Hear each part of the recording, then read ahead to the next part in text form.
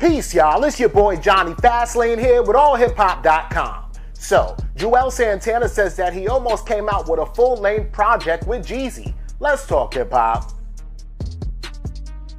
Alright, yo, this is pretty dope, right? Because Juelz Santana did an interview with Mike Tyson on his Hot Boxing podcast, right? And it's pretty cool because he actually talked about some old stories that happened while he was coming up in the game, right? So he talked about how he almost came out with a full-length project with young Jeezy, right? He says that him and Jeezy were talking, they were going to drop something together. They actually did 4 songs together, and that he thought it was going to actually be pretty big, right? But then he says that Jeezy started taking off like crazy, and he became such a huge artist that ultimately Juelz Santana could not get him for the mixtape now, right? During that time, he says that Lil Wayne actually called him and said, yo, what happened with the tape that you were supposed to release with Jeezy?